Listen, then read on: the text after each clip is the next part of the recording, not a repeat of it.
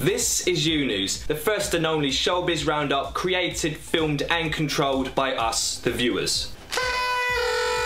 Ranting, raving. It's a bit embarrassing. Real talk. Self-obsessed, I don't like her. Next up, Frankie from the Saturdays has married retired footballer Wayne Bridge.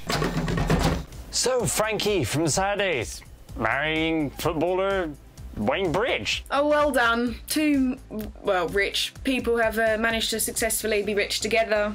I'm really happy for them. Not gonna last.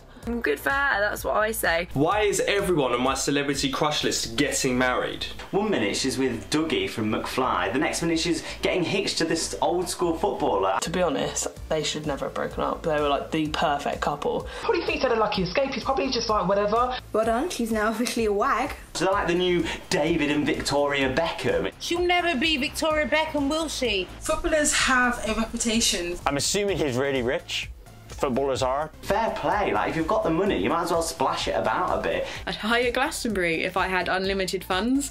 Like diamonds and stuff everywhere. The ring is going to be made from stardust and I'm going to have the reception in Narnia. Do you know what? It wouldn't make a difference how much money I had as long as I had all the people I loved around me. Molly's had a bit of a nightmare though. Molly came to their wedding in a cream dress. I don't know what all the fuss is about with Molly's dress, her cream dress. If it was my wedding, I'm sorry, you're getting a bucket of red paint chucked on you? I don't care. I really don't care. I mean, it's all like Z-list celebrities.